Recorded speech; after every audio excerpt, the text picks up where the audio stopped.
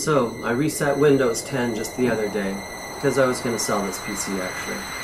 And guess what? My method for using the KinectCam didn't work anymore. I got the error message, failed to register, and missing DLL files. It drove me nuts. It drove me nuts for about 24 hours. I actually reinstalled Windows 10, and guess what? I still had the same error. Thank God I found a solution, and I'm going to show it to you right now. Alright, so what you're going to want to do is come visit my website here again at bundiggy.com. Hopefully you can see that. And once you're in my website, visit my menu item, MisterMakeSense, which is kind of where I put some of these practical tutorials. Alright, so let's give that a click. MisterMakeSense. Where's my mouse? There it is. Okay, so from the Make Sense menu, if you again select the Connect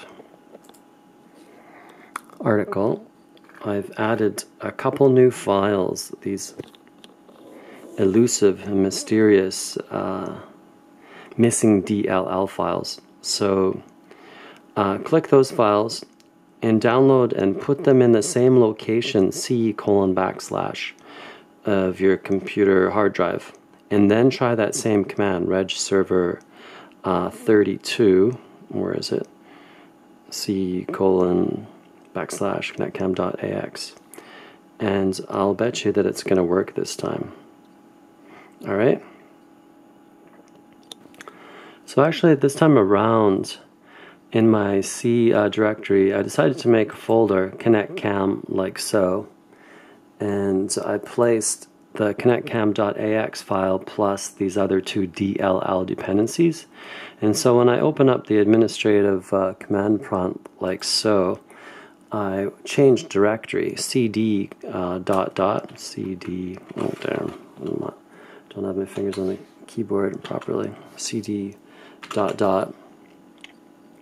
lets us go down a directory, and repeat it one more time, cd ... And then to change the directory to this particular directory, I did cd again. Now typing in the name KinectCam.